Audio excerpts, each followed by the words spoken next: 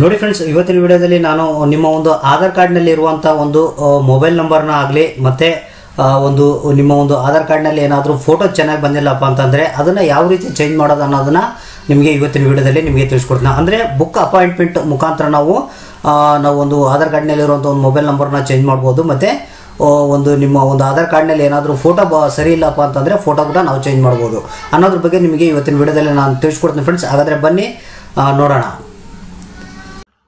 ನಾವು ಮಾಡುವಂಥ ಎಲ್ಲ ವೀಡಿಯೋಗಳನ್ನ ನೋಡಬೇಕಂತಂದರೆ ಸಬ್ಸ್ಕ್ರೈಬ್ ಬಟನ್ ಮೇಲೆ ಕ್ಲಿಕ್ ಮಾಡಿ ಫ್ರೆಂಡ್ಸ್. ನಂತರ ಒಂದು ಬೆಲ್ ಐಕನ್ ಬರುತ್ತೆ, ಅದ್ರ ಮೇಲೆ ತಪ್ಪದೇ ಕ್ಲಿಕ್ ಮಾಡಿ ಫ್ರೆಂಡ್ಸ್. ಇಲ್ಲಿ ಆಲ್ ನೋಟಿಫಿಕೇಷನ್ ಅಂತ ಮೇಲೆ ಸೆಲೆಕ್ಟ್ ಮಾಡ್ಕೊಳ್ಳಿ ಫ್ರೆಂಡ್ಸ್. ನಂತರ ಈ ವಿಡಿಯೋ ಲೈಕ್ ಆಯ್ತು ಅಂದರೆ ಇಲ್ಲಿ ಲೈಕ್ ಬಟನ್ ಮೇಲೆ ಕ್ಲಿಕ್ ಮಾಡಿ ಫ್ರೆಂಡ್ಸ್. ಈ ವಿಡಿಯೋನು ತಪ್ಪದೇ ಶೇರ್ ಮಾಡಲು ಈ ಶೇರ್ ಬಟನ್ ಮೇಲೆ ಕ್ಲಿಕ್ ಮಾಡಿ ಫ್ರೆಂಡ್ಸ್. ನೋಡಿ ಫ್ರೆಂಡ್ಸ್, ಮೊದಲಿಗೆ ನಾವು ಏನು ಮಾಡಬೇಕಪ್ಪ ಅಂತಂದರೆ ನಿಮ್ಮ ಒಂದು ಡೆಸ್ಕ್ಟಾಪ್ನಲ್ಲಿರುವಂಥ ಒಂದು ಯಾವುದಾದ್ರೂ ಒಂದು ವೆಬ್ ಬ್ರೌಸರ್ನ ನೀವು ಓಪನ್ ಮಾಡ್ಕೊಳ್ಳಿ. ಇಲ್ಲಿ ನಾನು ಗೂಗಲ್ ಕ್ರೋಮ್ನ ಓಪನ್ ಮಾಡ್ಕೊತಾ ಇದ್ದೀನಿ. ಈಗ ಓಪನ್ ಮಾಡ್ಕೊಂಡ ನಂತರ ನೀವು ಏನು ಮಾಡ್ಬೇಕು, ಸರ್ಚ್ ಬಾಕ್ಸ್ನಲ್ಲಿ ನೀವು ಆಧಾರ್ ಕಾರ್ಡ್ಗೆ ಸಂಬಂಧಪಟ್ಟಂಥ ಅಫಿಷಿಯಲ್ ವೆಬ್ಸೈಟ್ನ ನೀವು ಓಪನ್ ಮಾಡ್ಕೊಬೇಕಾಗುತ್ತೆ ಫ್ರೆಂಡ್ಸ್. ಅಂದರೆ UIDAI.government.in ಅಂತ ಹಾಕಿ ನೀವು ಇದನ್ನು ಸರ್ಚ್ ಕೊಡಬೇಕಾಗುತ್ತೆ ಫ್ರೆಂಡ್ಸ್. ಸರ್ಚ್ ಕೊಟ್ಟ ನಂತರ ನಿಮಗೆ ಇಲ್ಲಿ ಸಿಂಪಲಾಗಿ ನೀವು ನೋಡ್ತಿರ್ಬೋದು ಫ್ರೆಂಡ್ಸ್, ಈ ರೀತಿಯಾಗಿ ನಿಮಗೆ ಒಂದು ಆಪ್ಷನ್ ಬರುತ್ತೆ. ಆಪ್ಷನ್ ಬಂದ ನಂತರ ನಾವು ನಿಮಗೆ ಒಂದು ಆಧಾರ್ ಕಾರ್ಡ್ ಅಫಿಷಿಯಲ್ ವೆಬ್ಸೈಟ್ನಲ್ಲಿ ನಿಮಗೆ ಗೆಟ್ ಆಧಾರು ಮತ್ತು ಅಪ್ಡೇಟ್ ಆಧಾರ್ ಅಂತ ಎರಡು ಆಪ್ಷನ್ ಕಾಣ್ತವೆ ಫ್ರೆಂಡ್ಸ್. ಇಲ್ಲಿ ನೀವು ನೋಡ್ತಿರ್ಬೋದು. ಇಲ್ಲಿ ಮೇಲ್ಗಡೆ ಒಂದು ಗೆಟ್ ಆಧಾರ್ ಅಂತ ಒಂದು ಆಪ್ಷನ್ ಇದೆ ಫ್ರೆಂಡ್ಸ್. ಈ ಗೆಟ್ ಆಧಾರ್ನಲ್ಲಿ ಹೋದ್ರೆ ನಾವು ಬುಕ್ ಅಪಾಯಿಂಟ್ಮೆಂಟ್ ಅಂತ ಇದೆ ನೋಡಿ ಫ್ರೆಂಡ್ಸ್. ನಾವು ಇದರಲ್ಲಿ ಇದ್ರ ಮೇಲೆ ನಾವು ಕ್ಲಿಕ್ ಮಾಡಬೇಕಾಗುತ್ತೆ. ಬುಕ್ ಅಪಾಯಿಂಟ್ಮೆಂಟ್ ಮೇಲೆ ನಾವು ಕ್ಲಿಕ್ ಮಾಡಿದ್ರೆ ನಿಮಗೆ ನೀವು ನೋಡ್ತಿರ್ಬೋದು ಫ್ರೆಂಡ್ಸ್, ಇಲ್ಲಿ ನಿಮಗೆ ಈ ರೀತಿಯಾಗಿ ನಿಮಗೆ ಒಂದು ಆಪ್ಷನ್ ಬರುತ್ತೆ. ಅಂದರೆ ಬುಕ್ ಅಪಾಯಿಂಟ್ ಮುಖಾಂತರ ನಾವು ನಿಮಗೆ ಒಂದು ಆಧಾರ್ ಕಾರ್ಡ್ನಲ್ಲಿರುವಂಥ ಒಂದು ಮೊಬೈಲ್ ನಂಬರು ಮತ್ತು ಫೋಟೋವನ್ನು ಯಾವ ರೀತಿ ಒಂದು ಚೇಂಜ್ ಮಾಡೋದು ಅನ್ನೋದನ್ನು ಇವತ್ತಿನ ವಿಡಿಯೋದಲ್ಲಿ ನಾನು ನಿಮಗೆ ತಿಳಿಸ್ಕೊಡ್ತೀನಿ. ಯಾಕಂದರೆ ಭಾಳಷ್ಟು ಜನ ನಮಗೆ ಫ್ರೆಂಡ್ಸ್ ನಮಗೆ ಒಂದು ಆಧಾರ್ ಕಾರ್ಡ್ನಲ್ಲಿರುವಂಥ ಒಂದು ಫೋಟೋನ ಚೇಂಜ್ ಮಾಡ್ಬೇಕು ಸರ್ ಯಾವ ರೀತಿ ಅಂತ ನನಗೆ ಕೇಳಿದರು. ಹಂಗಾಗಿ ನಾನು ಇರೋಂಥ ಒಂದು ಆಪ್ಷನ್ನ ನಾನು ಇಲ್ಲಿ ನಿಮಗೆ ತೋರಿಸ್ಕೊಡ್ತಾ ಇದ್ದೀನಿ. ಯಾವ ರೀತಿ ಇದ್ರ ಥ್ರೂ ಅಂದರೆ ಬುಕ್ ಅಪಾಯಿಂಟ್ಮೆಂಟ್ ಮುಖಾಂತರ ನಿಮಗೆ ಒಂದು ನೀವು ಯಾವ ರೀತಿ ಒಂದು ಚೇಂಜ್ ಅಂದರೆ ಫೋಟೋವನ್ನು ಬದಲಾವಣೆ ಮಾಡ್ಬೋದು, ಮೊಬೈಲ್ ನಂಬರ್ನ ಚೇಂಜಸ್ನ ನೀವು ಮಾಡ್ಬೋದು ಅನ್ನೋದನ್ನ ತಿಳಿಸ್ಕೊಡ್ತೀನಿ. ಇಲ್ಲಿ ನೀವು ನೋಡ್ತಿರ್ಬೋದು ಫ್ರೆಂಡ್ಸ್, ನಿಮಗೆ ಇಲ್ಲಿ ನೀವು ಬುಕ್ ಅಪಾಯಿಂಟ್ ಮುಖಾಂತರ ನೀವು ಫ್ರೆಶ್ ಆಧಾರ್ ಎನ್ರೋಲ್ಮೆಂಟ್ ಮಾಡಿಸ್ಬೋದು, ಮತ್ತು ನೇಮ್ ಅಪ್ಡೇಟ್ ಮಾಡಿಸ್ಬೋದು, ಅಡ್ರೆಸ್ ಅಪ್ಡೇಟ್ ಮಾಡ್ಬೋದು, ಮೊಬೈಲ್ ನಂಬರ್ನ ಅಪ್ಡೇಟ್ ಮಾಡ್ಬೋದು, email ID, date of birth, gender ಮತ್ತು ಬಯೋಮೆಟ್ರಿಕ್ಕು ಅಂದರೆ ಫಿಂಗರ್ ಪ್ರಿಂಟು ಫೋಟೋನ ನೀವು ಚೇಂಜಸ್ನ ಮಾಡ್ಕೊಳ್ಬೋದು ಥ್ರೂ ನೀವು ಅಂದರೆ ಬುಕ್ ಅಪಾಯಿಂಟ್ಮೆಂಟ್ ಥ್ರೂನ ನೀವು ಮಾಡ್ಕೊಬೋದು.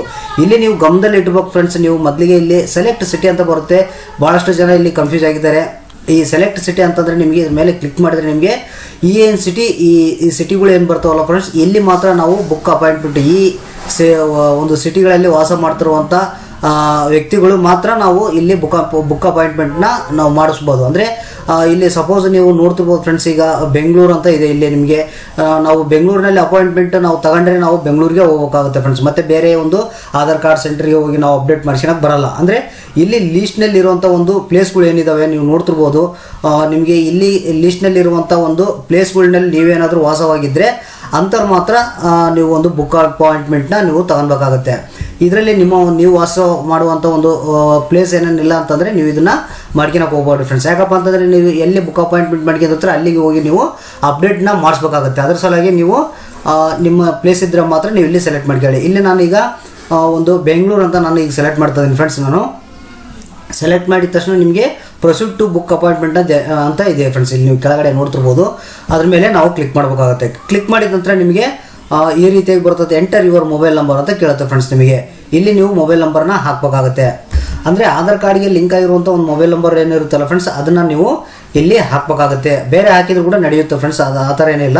ನೀವು ಇಲ್ಲಿ ನಂಬರ್ನ ಹಾಕಿ, ನೀವು ನಿಮ್ಮ ಮೊಬೈಲ್ ನಂಬರ್ನ ಹಾಕಿ ಇಲ್ಲಿ ಕ್ಯಾಪ್ಚರ್ ಕೋಡ್ ಏನಿರುತ್ತೆ ಫ್ರೆಂಡ್ಸ್, ಈ ಕ್ಯಾಪ್ಚರ್ ಕೋಡ್ನ ನೀವು ಹಾಕಬೇಕಾಗುತ್ತೆ. ಅಂದರೆ ಇಲ್ಲಿ ನಿಮಗೆ ಒಂದು ರೈಟ್ ಸೈಡ್ಗೆ ಕ್ಯಾಪ್ಚರ್ ಕೋಡ್ ಕಾಣುತ್ತಲ್ಲ, ಸೇಮ್ ಅದೇ ಕ್ಯಾಪ್ಚರ್ ಕೋಡ್ನ ಇಲ್ಲಿ ಎಂಟ್ರಿ ಮಾಡಿ ಇಲ್ಲಿ ನಂತರ ನೀವೇನು ಮಾಡಬೇಕು, ಗೆಟ್ OTP ಅಂತ ನೀವು ಕ್ಲಿಕ್ ಮಾಡಬೇಕಾಗುತ್ತೆ. ಗೆಟ್ OTP ಅಂತ ನೀವು ಕ್ಲಿಕ್ ಮಾಡಿದರೆ ನಿಮಗೆ ಇಲ್ಲಿ OTP send given mobile number ಅಂತ ಬರುತ್ತೆ. ಅಂದರೆ ನಿಮ್ಮ ಕೊಟ್ಟಂಥ ಒಂದು ಮೊಬೈಲ್ ನಂಬರ್ಗೆ ಒಂದು OTP ಬರುತ್ತೆ ಫ್ರೆಂಡ್ಸ್. ಇಲ್ಲಿ ಈಗ OTPನ ಬಂದಿದೆ ಫ್ರೆಂಡ್ಸ್. ಇಲ್ಲಿ ಎಂಟರ್ OTP ಅಂತ ಇದೆ ನೋಡಿ ಫ್ರೆಂಡ್ಸ್.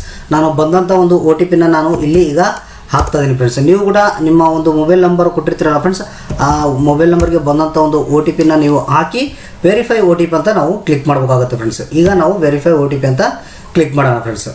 ಇಲ್ಲಿ ವೆರಿಫೈ OTP ಅಂತ ಕ್ಲಿಕ್ ಮಾಡಿದ ನಂತರ ನಿಮಗೆ ಇಲ್ಲಿ 3 ಪ್ರೊಸೀಜರ್ ಇದ್ದಾವೆ ಫ್ರೆಂಡ್ಸ್. ನಿಮಗೆ ಇಲ್ಲಿ ನೀವು ನೋಡ್ತಿರ್ಬೋದು. ಈಗ 3 ಸ್ಟೆಪ್ನ ನಾವು ಇಲ್ಲಿ ಒಂದು ಕ್ಲಿಯರ್ ಮಾಡಬೇಕಾಗುತ್ತೆ ಫ್ರೆಂಡ್ಸ್. ನಾವು ಇಲ್ಲಿ ಕೆಳಗಡೆ ಬಂದರೆ ನಿಮಗೆ ಸೆಲೆಕ್ಟ್ ಅಂತ ಆಪ್ಷನ್ ಇರುತ್ತೆ ಫ್ರೆಂಡ್ಸ್. ಅದ್ರ ಮೇಲೆ ಕ್ಲಿಕ್ ಮಾಡಿದರೆ ನಿಮಗೆ ಏನು ಹೊಸ ಆಧಾರ್ ಕಾರ್ಡ್ ಮಾಡಿಸ್ತಾ ಇದ್ದೀರಾ ಅಥವಾ ಆಧಾರ್ ಕಾರ್ಡ್ನ ಅಪ್ಡೇಟ್ ಮಾಡಿಸ್ತಾ ಇದ್ದೀರಾ ಅಂತ ಕೇಳುತ್ತೆ. ನೀವು ಅಪ್ಡೇಟ್ ಎಕ್ಸಿಕ್ಯೂಟಿಂಗ್ ಆಧಾರ್ ಡೀಟೇಲ್ಸ್ ಅಂತ ಇದೆಯಲ್ಲ ಅದನ್ನು ನಾವು ಸೆಲೆಕ್ಟ್ ಮಾಡಬೇಕಾಗುತ್ತೆ ಫ್ರೆಂಡ್ಸ್. ಸೆಲೆಕ್ಟ್ ಮಾಡಿದ ನಂತರ ನಿಮಗೆ ಇಲ್ಲಿ ಒಂದು ಆಧಾರ್ ಕಾರ್ಡ್ ನಂಬರ್ ಕೇಳುತ್ತೆ ಫ್ರೆಂಡ್ಸ್. ಆಧಾರ್ ಕಾರ್ಡ್ ನಂಬರ್ನ ನೀವು ಹಾಕಬೇಕಾಗುತ್ತೆ. ನೋಡಿ ಫ್ರೆಂಡ್ಸ್, ಇಲ್ಲಿ ನೀವು ಒಂದು ಆಧಾರ್ ಕಾರ್ಡ್ ನಂಬರ್ನ ಹಾಕಬೇಕು. ಹಾಕಿದ ನಂತರ ಮತ್ತು ಆಧಾರ್ ಕಾರ್ಡ್ನಲ್ಲಿ ಯಾವ ರೀತಿ ಒಂದು ಹೆಸರು ಇರುತ್ತೆ ಅದೇ ಹೆಸರನ್ನ ಹಾಕಬೇಕು. ಅಂದರೆ ಯಾರೋ ಒಂದು ಆಧಾರ್ ಕಾರ್ಡ್ನಲ್ಲಿ ನೀವು ಮೊಬೈಲ್ ನಂಬರನ್ನು ಚೇಂಜ್ ಮಾಡ್ಬೇಕಂತಿರ್ತೀವೋ ಅಥವಾ ಫೋಟೋನ ಚೇಂಜ್ ಮಾಡ್ಬೇಕಂತಿರ್ತಾರೆ ಅವರ ಒಂದು ಆಧಾರ್ ಕಾರ್ಡ್ ನಂಬರು ಮತ್ತು ಹೆಸರನ್ನ ನೀವು ಇಲ್ಲಿ ಹಾಕಬೇಕಾಗುತ್ತೆ.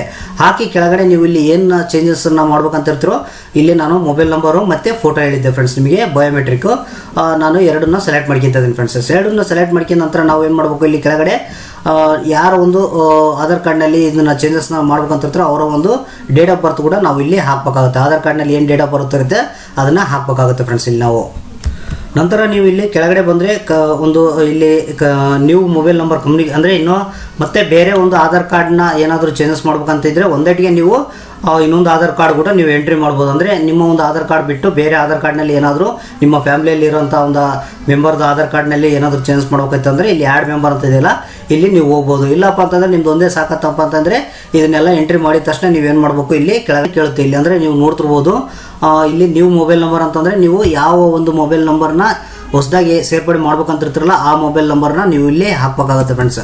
ಅಂದರೆ ಆ ಮೊಬೈಲ್ ನಂಬರ್ನ ಹಾಕಿ ನೀವು ನಂತರ ಇಲ್ಲಿ ಪ್ರಿವ್ಯೂ ಅಂತ ನೀವು ಕೊಡಬೇಕಾಗುತ್ತೆ ಫ್ರೆಂಡ್ಸ್. ಈಗ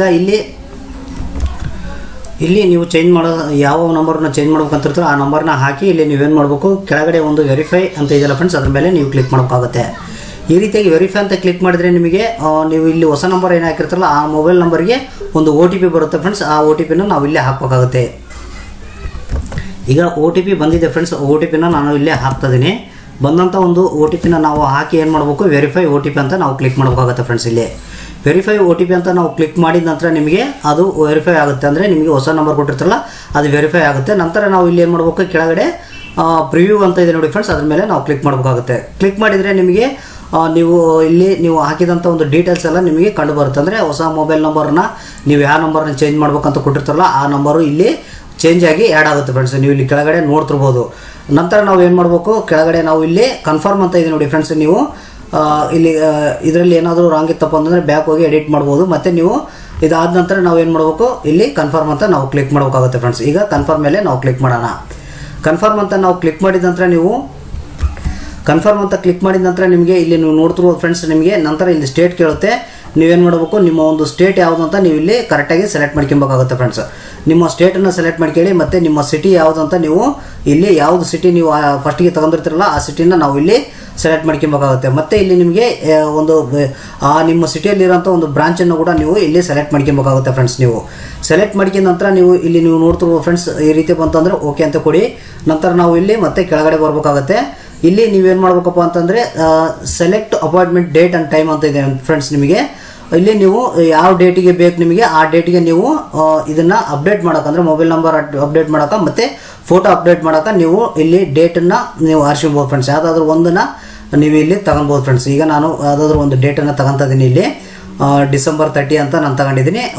ಅದರಾಗ ಮತ್ತು ನಿಮಗೆ ಇಲ್ಲಿ ನೀವು ನೋಡ್ತಿರ್ಬೋದು ಫ್ರೆಂಡ್ಸ್. ನಿಮಗೆ ಒಂದು ಟೈಮನ್ನು ಕೂಡ ನಾವು ತೊಗೊಬೋದು. ನಿಮಗೆ ಇಲ್ಲೆಲ್ಲ ಟೈಮ್ ರೈಟ್ ಸೈಡಿಗೆಲ್ಲ ಕಾಣ್ತಾ ಇದೆ ಫ್ರೆಂಡ್ಸ್. ನೀವು ನೋಡ್ತಿರ್ಬೋದು. ಈ ಟೈಮ್ನಲ್ಲಿ ಯಾವುದಾದ್ರೂ ಒಂದು ಟೈಮನ್ನು ನೀವು ಸೆಲೆಕ್ಟ್ ಮಾಡ್ಕೊಬೋದು.